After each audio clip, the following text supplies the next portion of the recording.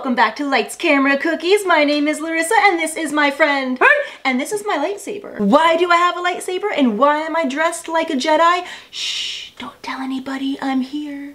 Because we are celebrating Obi Wan Kenobi that was just released on Disney Plus this month. Yes! So we made a really cool cookie. This was my first ever attempt at a portrait. That came out awesome! First ever attempt at a portrait. Look how cool! This was like one of the promo posters, you know, for Disney Plus Obi Wan. So I did it, and I think I did a pretty good job for my first one. So I want to take you step by step as to how I made this, try to give you some pointers and things that I learned along the way, and then come on back and join us. I'm going to give a few little more tips and tricks, and then let's just talk about Obi Wan. Really cool show. I hope you're enjoying all it. spoilers! And that you watched it. No spoilers. All right, spoilers. Cookie friends, we will be right back with you. Enjoy watching how this was made. Okay, so as always, we're gonna start off by flooding our cookie. And I just want to point out really quick, you see those fork holes that I have in the cookie? I had put those holes in the raw dough before they went into the oven because it helps to make even baking, so you get less maybe bubbles or something like that in your actual baked cookie. Another thing I want to point out here is you saw how I flooded that cookie before I did this extra layer. There were some ripples on that cookie from the icing, and I just want to let you know the way to combat those ripples is let your cookie dry where there's airflow. If you were to put your cookie right into a box and seal it shut, your icing might ripple. So leave it out, let there be nice air circulation, and you can try to avoid that. So first thing I did here after I flooded my cookie, I made the outline for Obi-Wan's silhouette. And I let that dry, and once that was done, I came back and I'm starting to carefully paint. I am not a professional artist. I've taken one art class in my entire life, and everything else was trial and error. And I've made many, many mistakes to get me to this point. So you can see I am starting to paint with my light colors first. I don't want to paint with my dark colors first because it's really hard to take that away in case you make a mistake. So everything's light, and if I need it darker, I'll add to it. So I'm starting with my skin tone.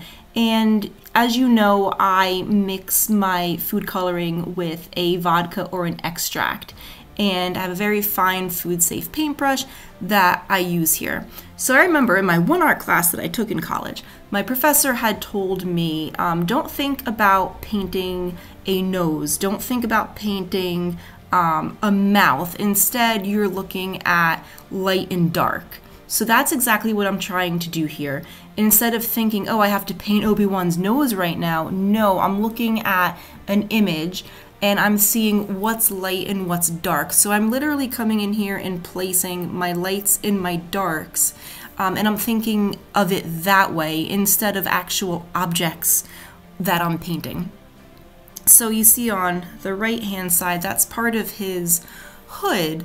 I'm trying not to think of it as I'm painting his hood now. I'm thinking of it as I'm looking at the image of him that I'm copying. This is black, so I painted it black. Same thing with his nose right here. His nose actually was my most troublesome spot. It's really hard to, it was really hard for me to try to wrap my head around. I'm not painting his nose, I'm painting shadows and highlights. His beard over here, I wanted to put some texture on that. So you saw I painted it brown, and I took my scribe tool, that little needle looking tool, and I scratched the surface of it just to give some texture. I thought that was a cool touch.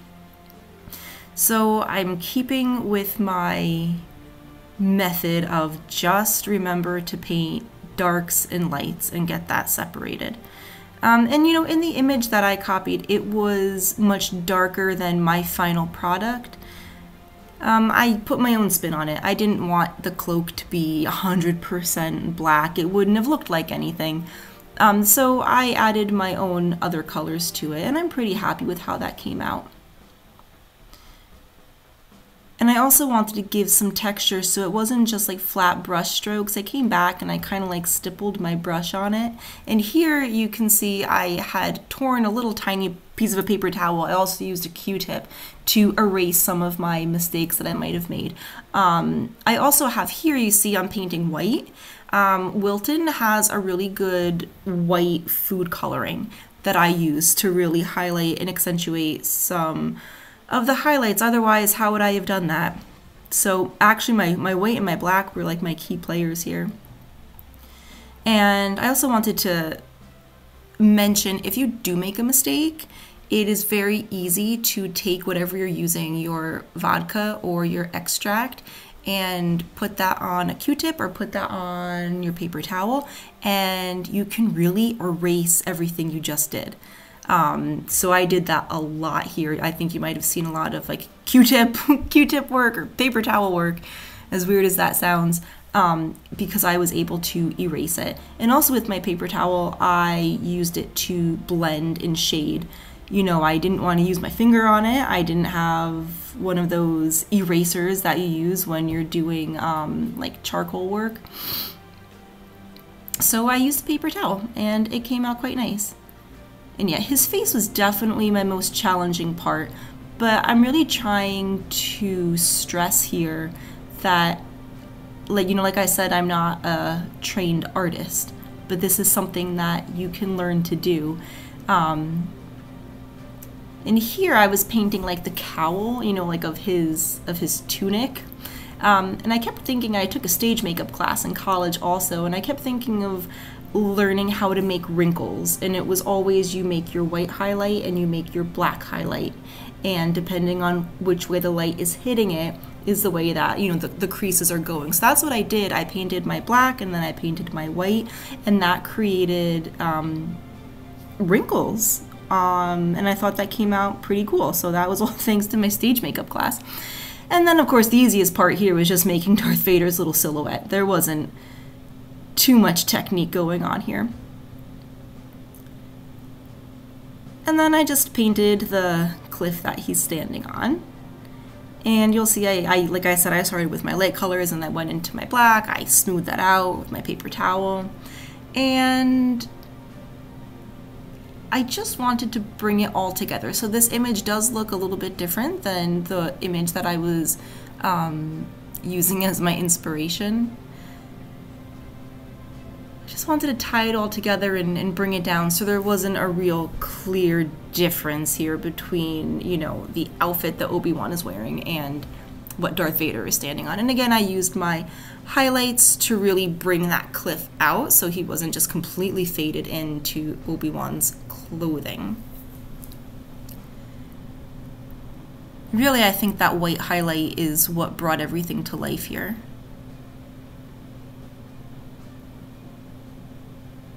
And that is pretty much it. I hope that you might have at least picked up one thing here. And if you take away anything, it's just go for it. And if you make a mistake, it is okay. You can always do it again and try again next time.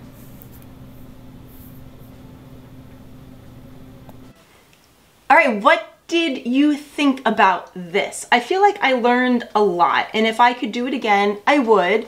I feel like some of my colors got a little bit muddy, but you know what? For a first attempt, I was really happy. Awesome. Thanks, Hank. You did a good job. I was definitely nervous to put my paintbrush on the cookie. It took me a while, and I just said, you know what? Get over it. So that's my point. If you are nervous about doing anything with cookie decorating, you just have to do it. And if you mess up, you mess up. You can always correct your mistakes. You know what? What? Sometimes you just have to force yourself.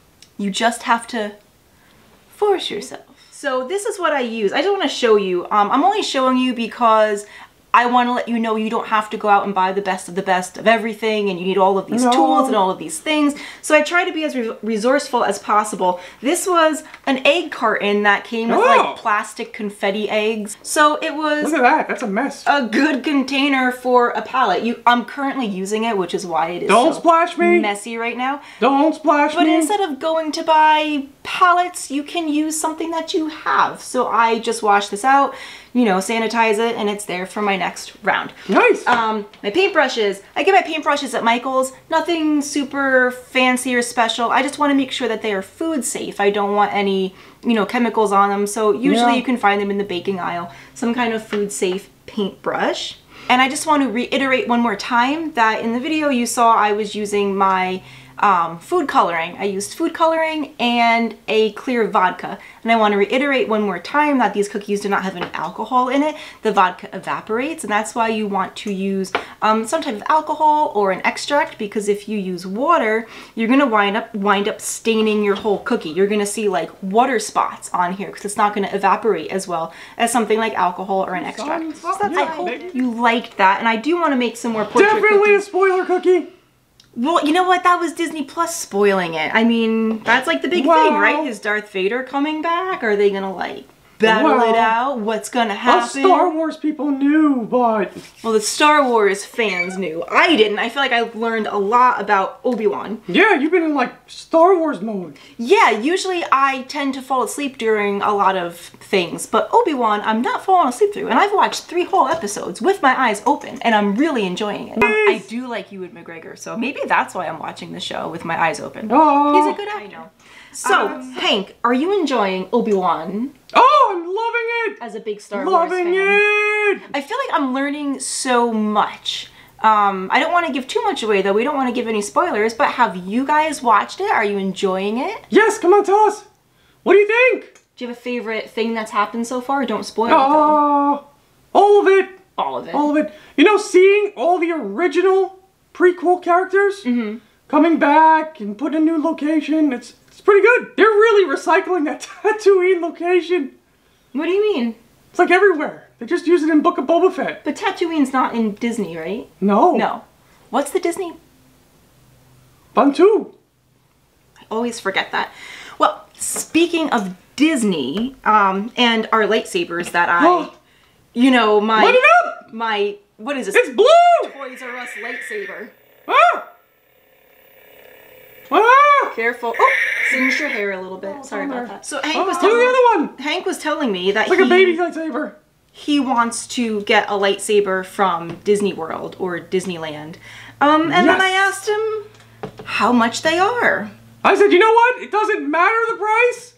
It is the experience at Galaxy's Edge. Has yes! anyone gotten a lightsaber made in Come on, you know you're out Disney? there. Share pictures of your lightsabers. I think it's really cool. And then when I saw the price, I was like, oh my god. Listen, we've seen all of you with your lightsaber bags, getting on the planes in really Orlando. cool. It's so awesome. So my understanding of this is you can get your Legacy lightsaber in Galaxy's Edge. Yes. Ranging from $149.99 to $229.99. A fair price. I guess if you're really a fan, like I would want I'm really a fan. a designer purse. I still have my Toys R Us lightsaber. I know you do. Maybe you deserve one, Hank. Yes! But apparently, I think what you told me was that the first thing you get is the hilt. The hilt.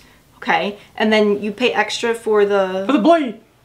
Okay, see, it's in my notes. Interesting. See, just look. And Obi-Wan's lightsaber. Hold that one up. Hold it up. Obi-Wan's lightsaber was $139.99. Okay. Just for the saber. Then it's $45 to $50 for the blade. Okay. So, do what you gotta do. Talk to HR, which I know HR. It's me. And we're gonna budget it out. Uh-huh. Yeah. Yeah. I mean, that's about the cost of gas right now. Yeah. And what would I rather have, a lightsaber or getting from here to there? Lightsaber. Box Lunch has some pretty Box Lunch is good. Some pretty cool shirts. They've got, Does he look like he's like a Western Kenobi? I don't know. This is a cool one, maybe. Oh, that one's cool. Right? What are those guys called? Don't say it. Inquisitors. Yes! I was gonna say investigators and then interrogators. Inquisitors. Investigators. I really... Dun, dun, dun. I've learned a lot. I didn't know that Jedi were ever being hunted. But because I'm actually watching this, I know that now. Yeah. You're doing good. And look, Lola. Oh, she's so cute, the little droid. Yeah, that's a cute shirt. That's a good merchandise op. The other thing that I saw was Loungefly, and I don't think this is new news, but they're re-releasing it and there's a wait list for it. That's cool. Look at that. Right? That's that's really cool. That is very I like nicely that. done. How does Darth Vader take his toast? Burnt. Is that right? That is so wrong! Oh. Why would you say that? Because... That's messed up! But he was burnt. On the dark side! Oh. That was so not cool. That is a much nicer answer. Yeah. What's the next cookie? The next cookie is another Disney Can we give a Plus. hint? Wait, can we give a gift hint? Sure. Put the gift up. Oh, it's gonna be a good one. This cookie is really, really cool, and I'm really excited to show you next week, so please tune in for that. And also, coming up very soon, we're gonna have just showing So how cool. an episode just based on how this was made. Just a relaxing video. So if you are new here, thank you so much for watching this episode. You'll find that we have satisfying videos, we have cookie talks like this, Yes. and a lot of fun shorts that I'm trying to make. So I hope you're enjoying Oh, shorts them. have been getting... Please convince her to get me a lightsaber. Use the Force. Not gonna happen. Oh. You look like a Subscribe. Sanderson sister. Right? Subscribe. Like. These are the... These are the shorts you've been looking for. Wait, that sounds like pants. Hit the bell for notifications. These are the reels you're looking for. Share. Tell your friends. Okay, now you're just getting weird. All right, let's wrap this up. Bye, cookie friends. Is it Wednesday yet? New episode day! Woo! See you next time. Bye. See you next time, friends! Yes! Sisters. Whoa! Come on! Sisters. Ah! It's still making... Why am I not in character? All this comedy gold. Going right down. Sisters. What the fuss? Get down tonight. Hello there. No! How do I turn it off? Hit the button! Ah! Boys. Alright, now it's kind of scary. I'm tired. I'm tired today. Glad I got my bathrobe on. You sound like an old British woman. Cause hello there. Turn it off!